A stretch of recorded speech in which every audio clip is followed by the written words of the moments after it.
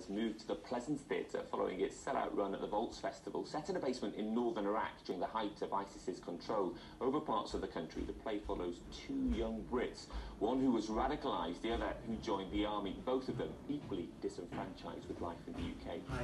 Greenhough plays Dean and is with us now. Good to see you. Hello. Tell us more about Dean.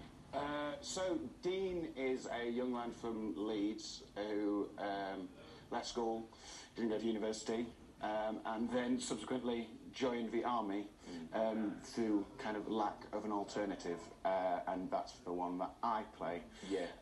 I'm from Sheffield though, so there's some serious acting chops involved to get me all the way across. He ends up in a situation where he's been held hostage by a young man also from the UK who has been radicalised and decided to join the extremist group. Correct. And the play then kind of follows out actually that they've probably got more in common than separates them. Is that right? Well, this is exactly kind of what the play is about, and it's kind of empathy as well.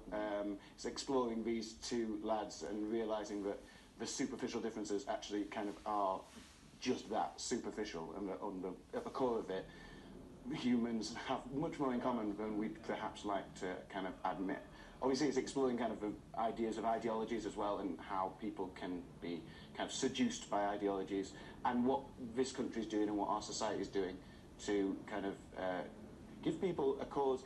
In a society where people are happy and where people are contented and feel that they have something to live for, they're not going to go and kind of join a death cult. I suppose that's what is at the core of the play. That is really the solution to the situation, is it, when we talk about radicalisation? And there was an awful lot of research that went into this. This is not just the skill of a writer. There's real academic backing to it. Yeah, I mean, we've had some amazing support from the academic community, which has been kind of mind-blowing. I spoke at an academic conference about the writing process with regards to it as well a couple of years ago, because I initially wrote it in 2015.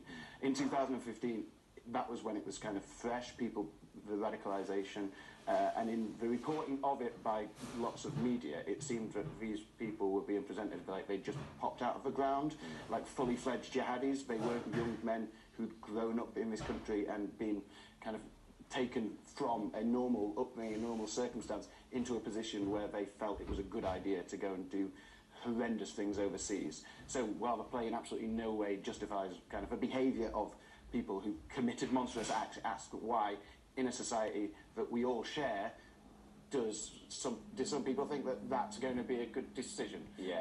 Society kind of has a responsibility to kind of ask those questions, and they weren't being asked in 2015, and I still kind of don't think they're being asked in an efficient way now either. They're not being shouted about, certainly, are they? No. In terms of the relationship between the two characters, and like you say, there is empathy perhaps for both of them here. There's also comedy, and they talk about some of the similarities in life in the UK, and like the rising price of a meal deal, and does that humanise both of them to some extent, and make you realise that these, at the end of the day, are just human beings who've caught themselves up in a terrible situation? I think comedy is the best tool for finding empathy. I just think that if you're laughing with someone, then you are inherently going to find some kind of common ground there. You can't laugh at someone that you kind of despise. So that's kind of where the comedy comes in, as a means by which to kind of have the discussions about what's led these people there. And it is ridiculous, the reality of these people, whether it's wanting to be kind of big jihadi soldiers, but they were young lads who ate at McDonald's and went and played football on the green, and that disconnect, the dichotomy between the perception of these people in the kind of contemporary press and where they came from, that's kind of where the comedy is drawn from. Is in no way making light of the atrocities that have been committed overseas. It's a tool to kind of get into the conversation that needs to be had. And I write comedy, so it seemed like the appropriate thing to do. To start a dialogue. We are almost out of time, but I know you're going into a lovely run over at the Pleasance Theatre. When can we see you? So we open on the 24th, which is next Tuesday.